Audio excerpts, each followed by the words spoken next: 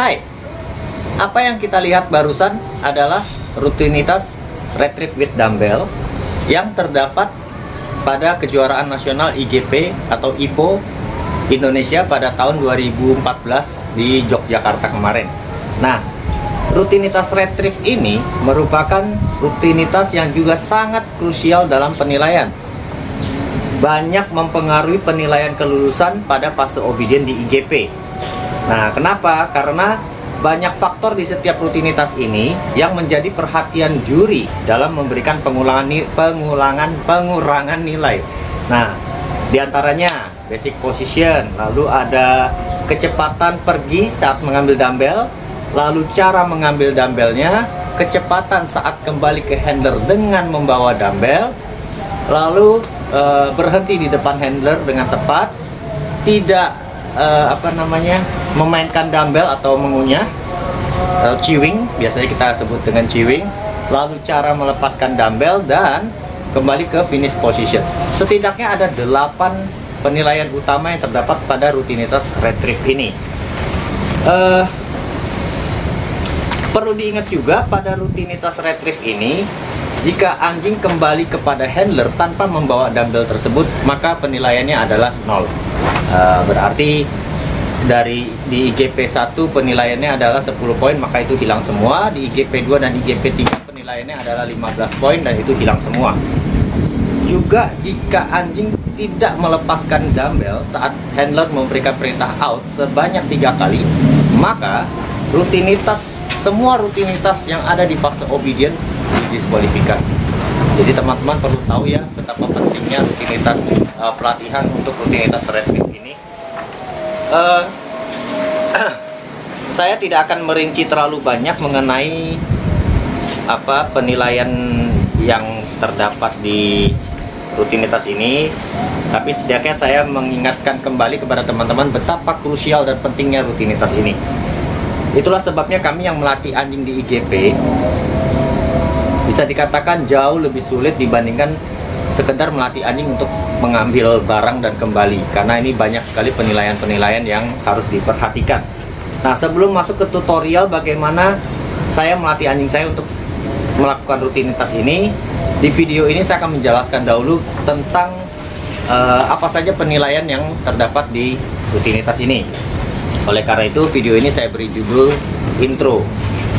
Saya sangat menyarankan kepada teman-teman yang ingin belajar bagaimana melatih rutinitas ini agar menonton video ini sesuai urutannya, karena nanti akan menjadi tutorial dengan seri yang cukup banyak, mulai dari intro ini, lalu mulai dari cara mengambil dumbbellnya, menahan dumbbellnya, lalu rutinitas flat retrieve, bagaimana cara melatihnya, lalu bagaimana cara melatih retrieve over a hurdle, lalu retrieve over a scaling wall. Jadi ini akan menjadi video yang sangat panjang dan tentu saja saya akan share sedikit demi sedikit. Begitu juga buat teman-teman yang bergabung, tidak ada salahnya jangan lupa subscribe, like, share dan sebaik-bayaknya supaya kita semua dapat belajar bersama mengenai pelatihan anjing khususnya pada program IGP ini. Juga terima kasih kepada teman-teman yang sudah subscribe. Semoga tetap bermanfaat. Rutinitas retrieve terdapat 3 tahapan, yaitu yang pertama retrieve on flat, retrieve over hurdle, dan retrieve over a scaling wall. Nah, kali ini saya akan memberikan penjelasan penilaian terhadap anjing saya sendiri, anjing kompetisi saya yang sudah almarhum, yaitu Cleo, pada kejuaraan nasional IPO 3 tahun 2014 di Jogja beberapa waktu yang lalu. Nah, penilaian ini akan saya berikan bukan penilaian dari juri yang bersangkutan pada waktu itu, tapi lebih dari mata saya melihat dari pengulangan video yang kita rekam, dan berapa nilai yang akan saya berikan jika saya menjadi juri pada saat itu. Tentu saja penilaian ini sedikit lebih ketat karena eventnya adalah event kejuaraan nasional. Kalau eventnya hanya sekedar ujian mungkin tidak seketat ini. Oke, kita mulai dari retrieve on flat.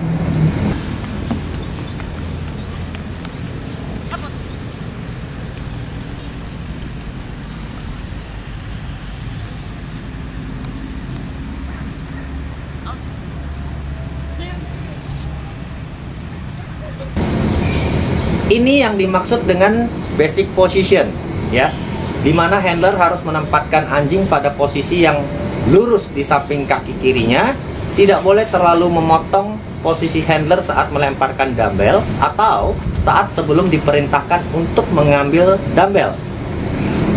Di video ini terlihat bahwa Cleo sedikit lebih di depan saya atau memotong saya, dan pantatnya tidak sepenuhnya menyentuh tanah. Itu karena Cleo memang sedikit apa ya kita bilang, hektik dan begitu greget lah ya untuk buru-buru mau mengambil dumbbell tersebut. Dan saya waktu itu sudah sering memperbaikinya. Di latihan terlihat cukup bagus, tapi kita tidak tahu di ujian ternyata atau di kejuaraan bisa terjadi lagi hal yang mengurangi nilai ini. Karena Cleo melakukan kesalahan yang kelihatannya simple, tapi karena ini sekali lagi karena ini adalah kejuaraan nasional, maka saya sebagai juri akan mengurangi 0,5 poin atau setengah poin dari basic position. Jadi sebelum melemparkan dumbbell atau sebelum anjing mengambil dumbbell saja, penilaian sudah diberikan. Ya, jadi teman-teman harus perhatikan basic position ini dengan baik. Juga perlu diingat, ketika handler melemparkan dumbbell, sebelum diberikan perintah, anjing sudah berlari mengambil dumbbell, maka secara otomatis akan dikurangi 4 poin. Ya, ini sangat apa ya bilangnya, sangat penting sekali karena saya pernah mengalaminya dengan anjing yang lain di ujian IPO 1 kalau saya tidak salah. Nah, lalu kita lihat speed atau kecepatan yang ditampilkan Cleo. Buat saya ini excellent. Jadi tidak ada pengurangan nilai di sana. Begitu juga cara dia mengambil dumbbell. Lalu speed atau kecepatan saat dia kembali ke handler dengan membawa dumbbell juga cukup bagus. Hanya ada sedikit yang menjadi penilaian saya adalah dia menjadi sedikit pelan ketika sekitar 2 meter mencapai handler. Dia mulai mengurangi laju kecepatannya, dan waktu dia berhenti yang fatal adalah menyentuh badan handler. Nah, untuk kesalahan ini saya sebagai juri akan mengurangi 1 poin dari tahapan yang ini. Nah, untuk tahap berikutnya yaitu melepaskan dumbbell, terdapat kesalahan yang dilakukan oleh Cleo juga oleh saya sendiri sebagai handlernya.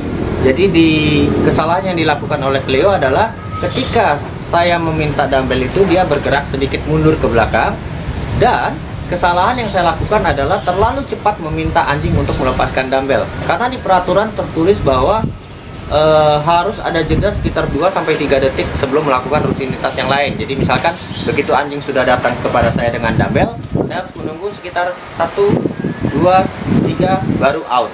Nah, yang saya lakukan adalah terlalu cepat untuk meminta dumbbell tersebut, maka di tahap ini pengurangan nilai yang diberikan adalah 1 poin. Lalu untuk tahap selanjutnya yaitu finish position. Kesalahan yang dilakukan oleh saya adalah sama seperti yang tadi, yaitu terlalu cepat memberikan perintah kill, dimana seharusnya saya menunggu sekitar 2-3 detik baru memberikan perintah kill atau push tersebut. Nah, untuk kesalahan ini, karena ini adalah event kejuaraan nasional, maka saya akan mengurangi 0,5 poin.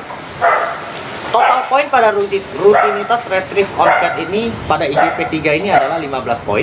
Sedangkan pengurangan yang saya berikan adalah sebanyak 3 poin. Jadi total nilai yang didapat adalah 12 poin dan berada di peringkat gold. Baik, sekarang kita lihat ke penampilan Cleo pada rutinitas retrieve over a holder.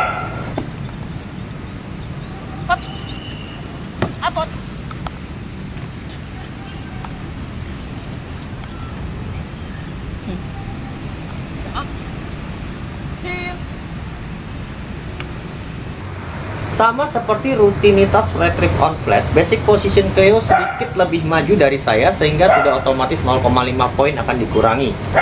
Nah, untuk tahap pergi melompat, speed yang dilakukan, lalu apa namanya, ya, tahap melompat dan speed yang dilakukan itu sempurna, tidak ada pengurangan nilai karena dia tidak menyentuh papan 1 meter ini. Tapi Cleo ada menyentuh papan, menapakkan kaki depannya ketika melewati dumbbell, ketika melewati hurdle dengan seperti ini yang ada di video tadi. Walaupun sebenarnya dia tidak bermaksud untuk menopang badan dia atau kaki dia, tubuh dia pada papan tersebut ya, tapi tetap akan dikurangi 0,5 poin. Sama halnya seperti saya berkacamata ketika saya melakukan rutinitas healing. Ketika kacamata saya turun ke bawah, saya akan membetulkannya dengan tangan saya seperti ini. Nah, disinilah juri tidak mau tahu, tetap akan memberikan pengulangan sebanyak 0,5 atau 1 poin, karena saya dianggap membantu anjing dengan body language saya untuk anjing fokus kepada handlernya ya. Nah, jadi teman-teman di sini harus paham kenapa banyak sekali pengurangan nilai walaupun kelihatannya sepele. Nah, untuk tahapan yang mengambil dumbbell, melompat kembali serta berhenti duduk di depan saya serta melepaskan dumbbell, itu tidak ada pengurangan nilai sama sekali karena sudah sangat sempurna di mata saya. Dan untuk tahapan finish position seperti sebelumnya, saya kembali melakukan kesalahan dengan terlalu cepat memberikan perintah heal atau push tadi, sehingga akan ada pengurangan nilai di sana, serta posisi Cleo yang melakukan perintah tersebut tidak presisi atau sedikit miring ya, sedikit miring, itu sudah mengurangi nilai sebanyak 1 poin. Jadi total poin pada rutinitas retrieve over a hurdle pada IGP 3 ini adalah 15 poin, sedangkan pengurangan yang saya berikan sudah sebanyak 2 poin. Jadi total nilainya adalah 13 dan berada di peringkat yang disebut high good. Lalu kita lihat lagi yang terakhir, rutinitas retrieve over a scaling wall.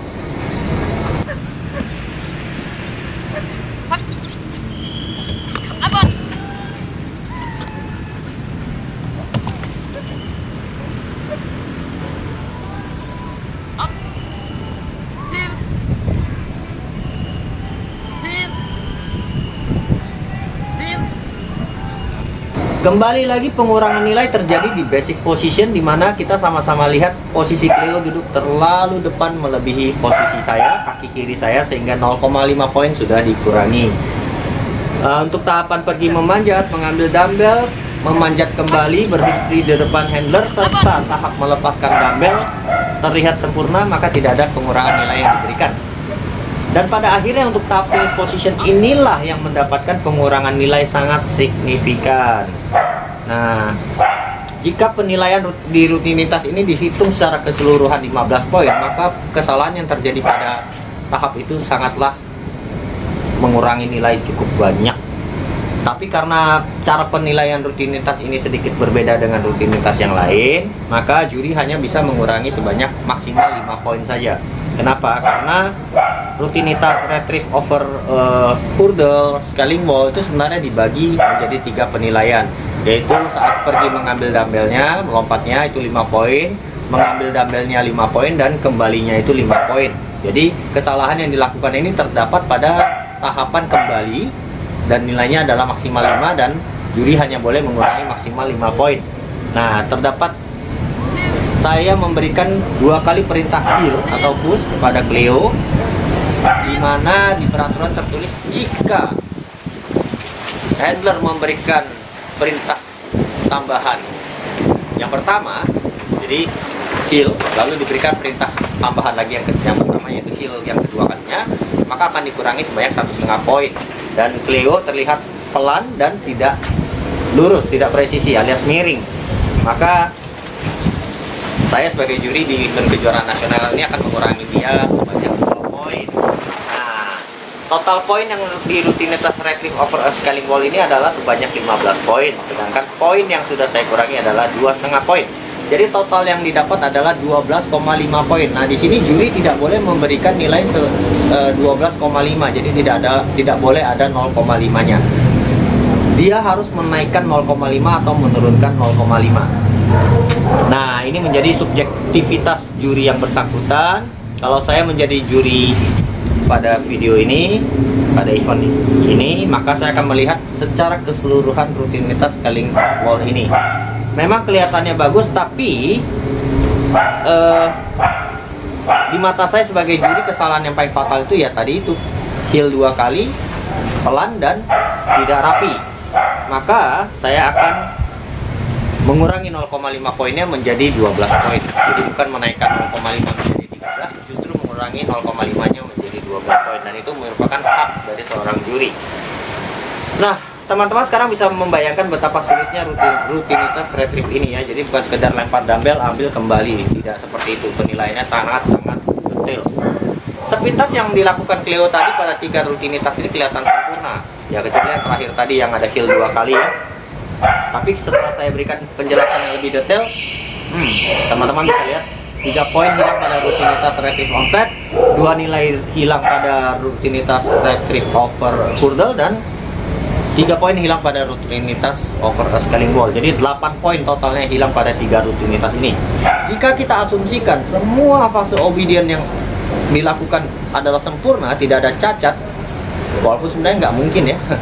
Jadi nilai yang saya dapatkan adalah 92 poin dari 100 poin. Dan kehilangan 8 poin itu hanya karena hal-hal sepele tadi itu sangat-sangat berarti ya buat kita yang ujian atau kompetisi. Nah, penilaian ini tentu saja penilaian berdasarkan event. Karena event ini kejuaraan nasional, maka saya sebagai juri akan memberikan sedikit penilaian lebih ketat.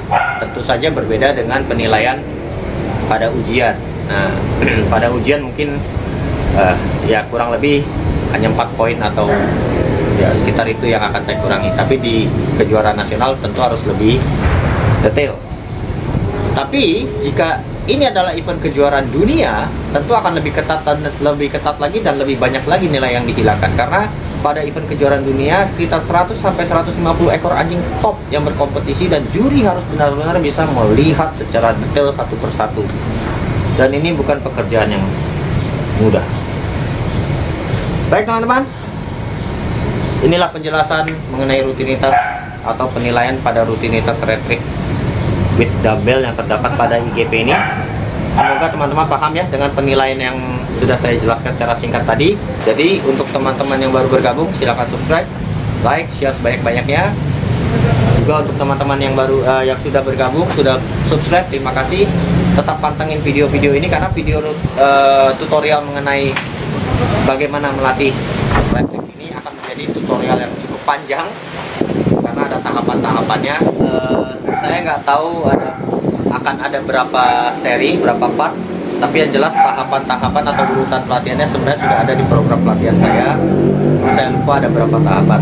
Intinya ya tetap pantengin aja tutorial ini, karena tutorial untuk retrieve ini akan menjadi tutorial yang panjang. Ya teman-teman, semoga bermanfaat. Tetap berlatih, tetap semangat.